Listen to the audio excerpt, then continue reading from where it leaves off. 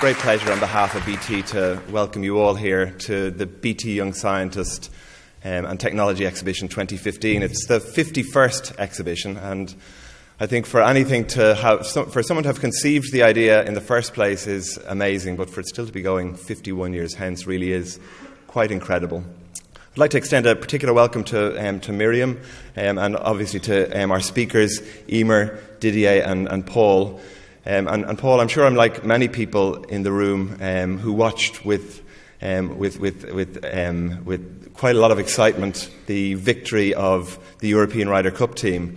But I remember early in the coverage, I think it was the morning of the first day, and one of the commentators on the channel that I was watching said something about the look of the Irish. And it's a phrase that really irritates me, because I don't think Irish people are lucky. When I see Irish people's success either in business, in entertainment or in sport, it's normally built on hard work and execution. And I think, Paul, you took a huge step forward for everyone's perception of Ireland in terms of that hard work and execution.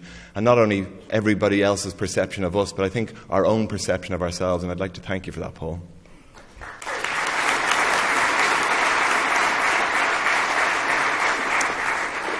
What I thought I might talk to you about this morning, just very briefly, is, first of all, the exhibition that's taking place next door. You're only literally one room away from it, and I'm hoping some of you might drift across there after you've attended the conference.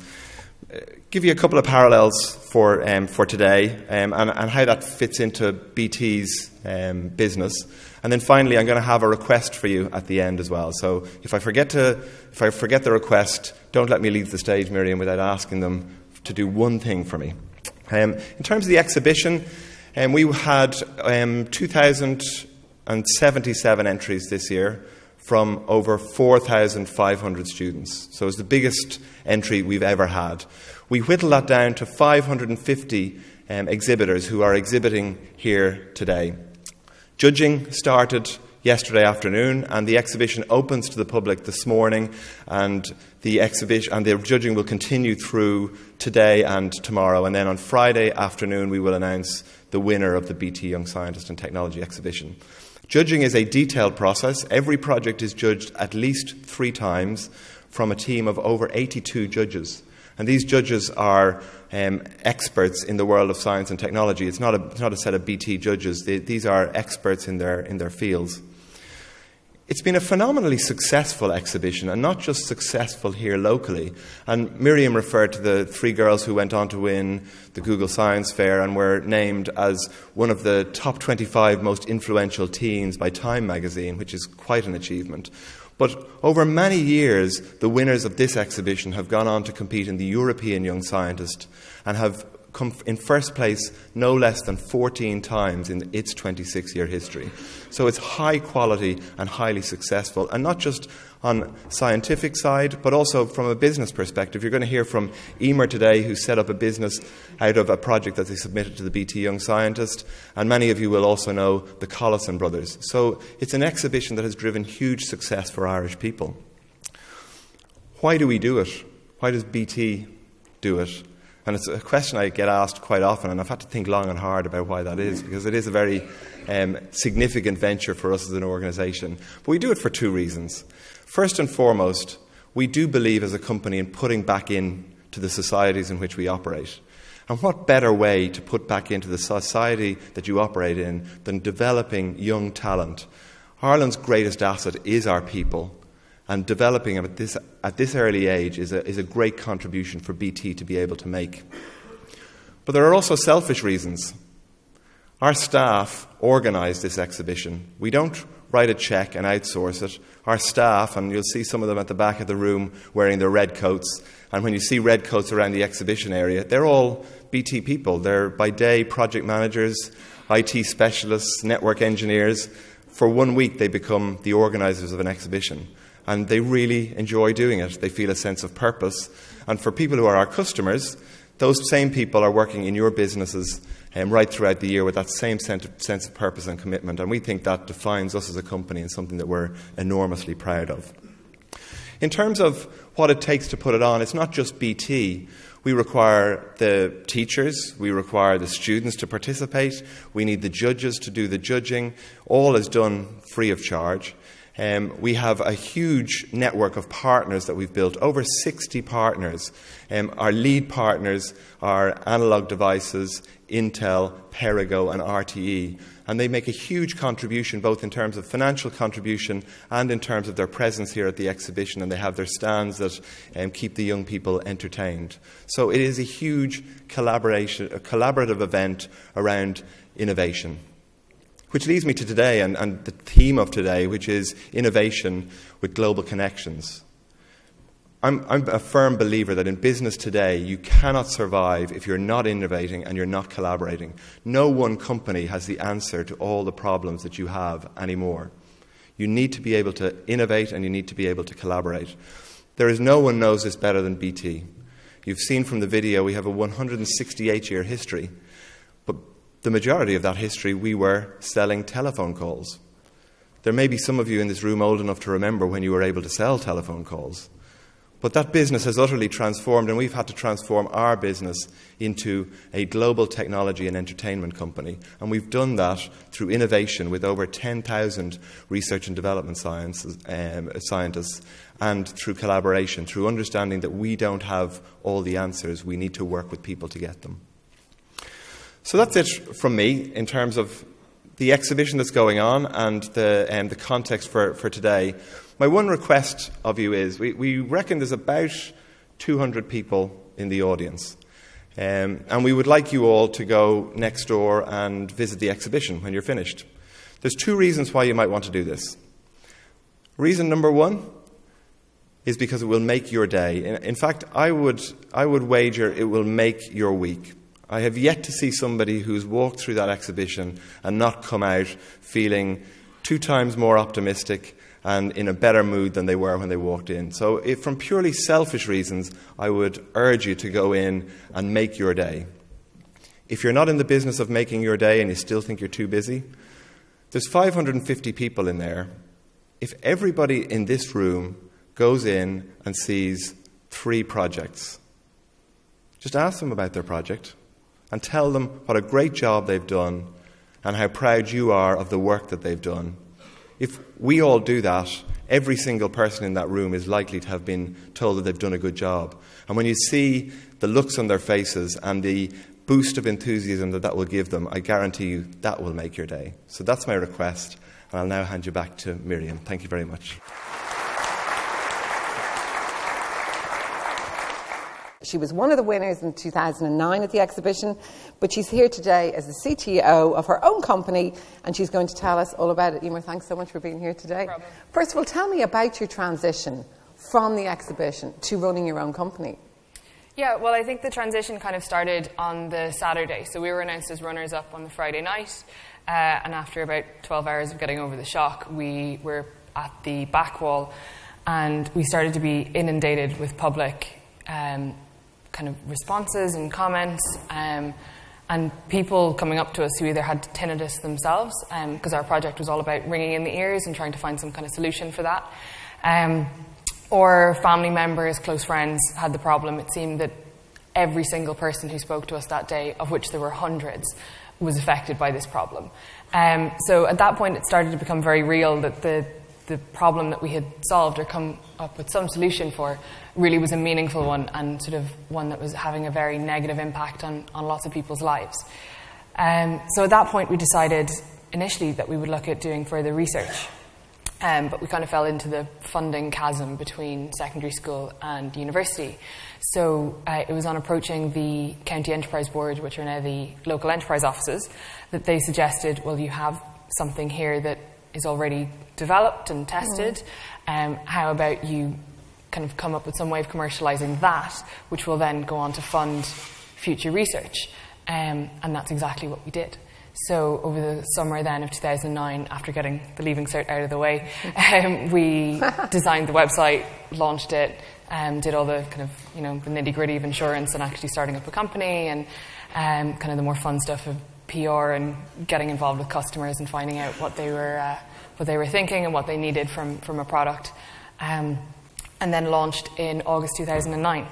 So we've been continually selling some version of tinnitus therapy since then, but we've actually gone on and have used money that we've raised from the business to do further research, culminating in a clinical trial last year at the University of Edinburgh on a product for people who suffer from tinnitus full-time.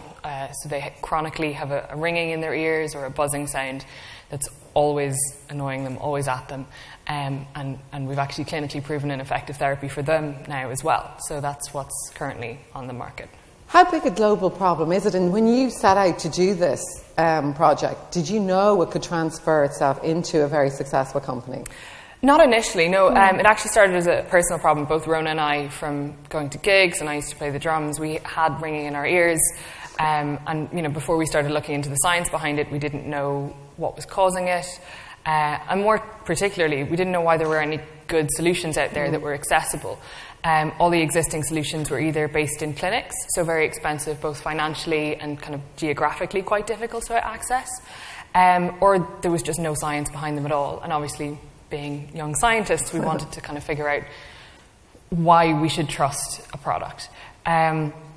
So it was kind of starting looking into it from a personal perspective, but it was really the young scientist and kind of that the first sort of public unveiling and that public reaction that indicated the impact. So we now know there's over 300 million people worldwide who suffer from tinnitus, and a further 300 million people, well, with some overlap, who suffer from hearing loss. So it is really a massive global issue now. To what extent do you harness the power of digital and even talk now of digital health? How significant and important is that in your business? It's incredibly important. So we started a little over 5 years ago now. We would have been we initially just defaulted to selling online. That's how we thought it should be done. But we've now seen more and more of our competitors come online and try and build up their online presence.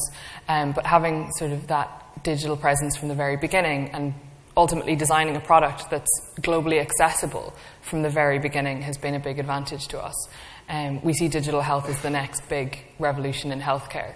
So everything from heartbeat monitoring to actually delivering therapy, like our therapy now, you can get on any internet-enabled smartphone, so you can do it almost anywhere. But more importantly, you can do it relatively inexpensively, and you can do it globally. So being automatically digital gives us that global reach from day one, essentially. And as Colm said earlier, it's not just, and it's not perhaps at all about the luck of the Irish, it's about hard work. How hard have you worked to get this successful? And secondly, do you have aspirations for global success for your business? Yeah, so we've been going about 5.5 years now, and it's definitely been hard work. It's been very enjoyable hard work, but no doubt hard work. So both Rona and I continued and went on to university after launching the business. So for a long while we were studying and doing this at the same time. Finally finished with that now, thank God. So now we are focusing kind of full-time on the business, which is great.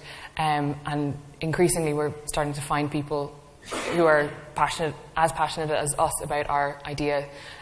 We now have a team of 5, which is really cool.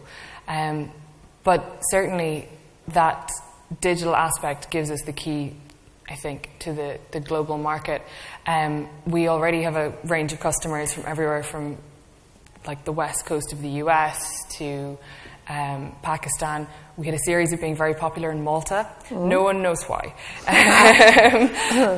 Remote parts of Australia. And we get emails from these people all the time, often at weird times of night. But the global marketplace is the only one to be a part of, in our opinion, now.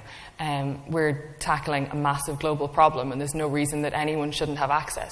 One of the big problems actually with hearing generally is that only 11% of hearing problems occur in what we'd call third world or kind of economically successful companies. And for the other 90-odd%, there's very, very little access to hearing treatments or hearing aids, largely because of the cost, and that's not because they can't be made cheaply.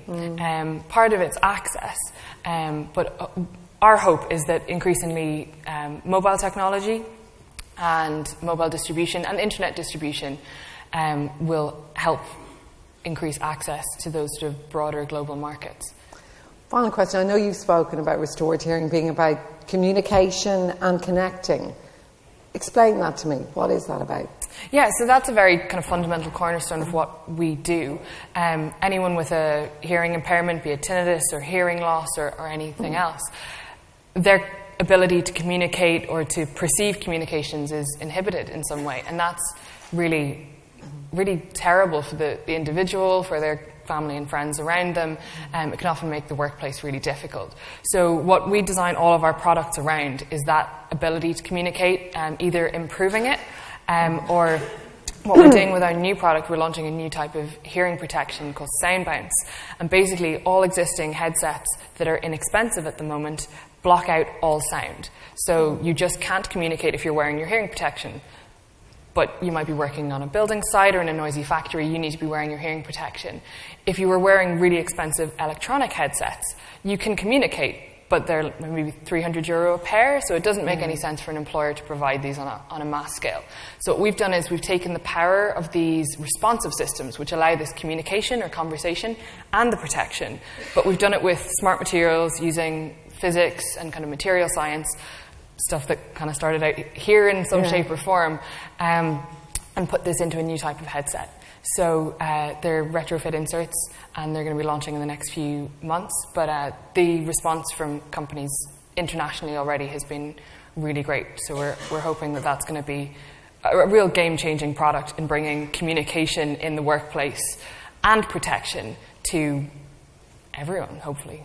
Final question. Do you still go to gigs and play the drums? I now live in an apartment rather than out in my parents' house in the country, so I can't play my drums. But yeah, we do. But again, we've seen the effect of noise damage in the longer term and how debilitating it can be for a person.